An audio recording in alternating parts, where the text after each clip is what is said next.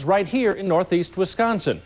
Tonight, an NBC 26 in-depth investigation into our emergency sirens. Would they warn you in a real emergency? It may depend on where you live. Brown County has 37 warning sirens, within earshot, though, of only about half of the population. In Denmark, you won't hear a thing. The only siren in this town of 1,700 doesn't even work, and those that operate the system have known about it for months. This is a shame that this wasn't working. What if we'd have had something happen to us like happened in Oklahoma? How would this county feel? How would the committee feel, or how would I feel if this thing wasn't working?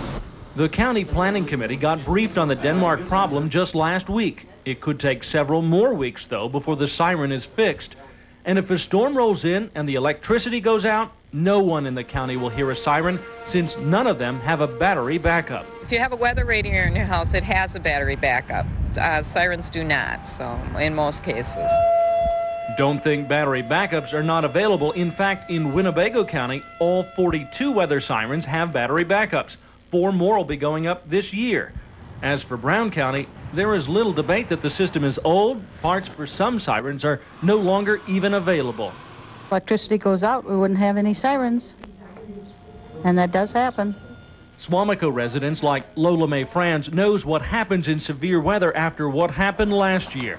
High winds or a twister, the town was caught off guard.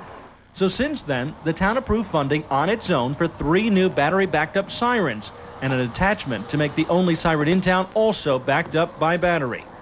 The problem is the Swamico siren should have been up and running a month ago, but instead there is silence.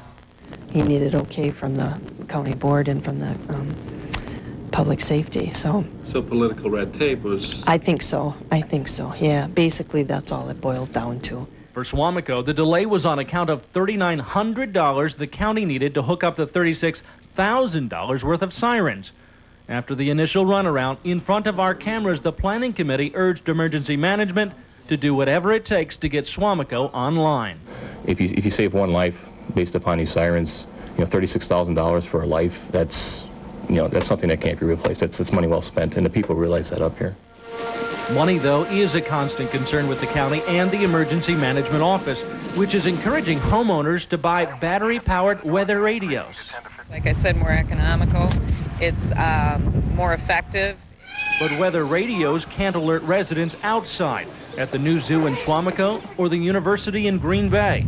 And so the existing sirens, antiquated as they are, remain, leaving some to wonder what happened to the county's commitment to public safety.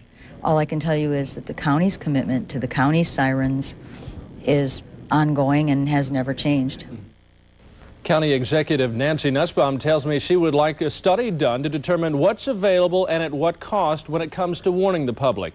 Everyone in our report agrees home weather radios are an important first step you can take on your own. And since our first check of warning sirens last year, Outagamie County now reports 4 sirens with battery backups, 4 more than officials reported last year. Brown County will have 4, all in Swamico, once they are connected.